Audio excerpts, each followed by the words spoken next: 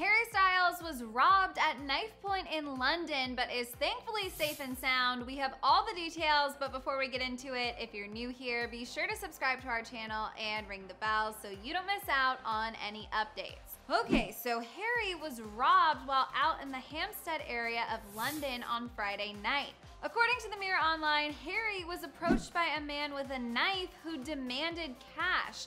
The Mirror source revealed, quote, "He actually played it pretty cool, quickly giving the assailant cash, keeping himself and the guy calm, and getting the situation over with."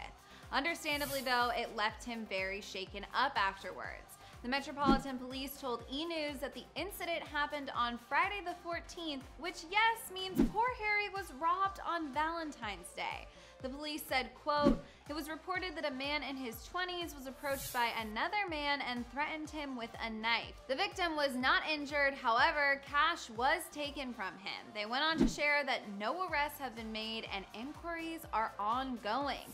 As scary and sad as this news is, Harry seems to be recovering all right. He was reported to be in good spirits as he walked the carpet for the 2020 Brit Awards. Harry is nominated for British Male Solo Artist and British Album of the Year and will be taking the stage at the ceremony to perform. Hopefully after this scary incident, Harry has a great time and leaves with something to celebrate.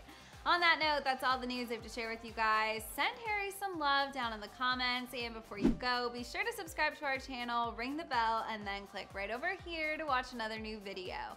As always, I'm your host, Fiona Zaring. You can follow me on socials at Fiona Zaring, and we'll see you guys next time.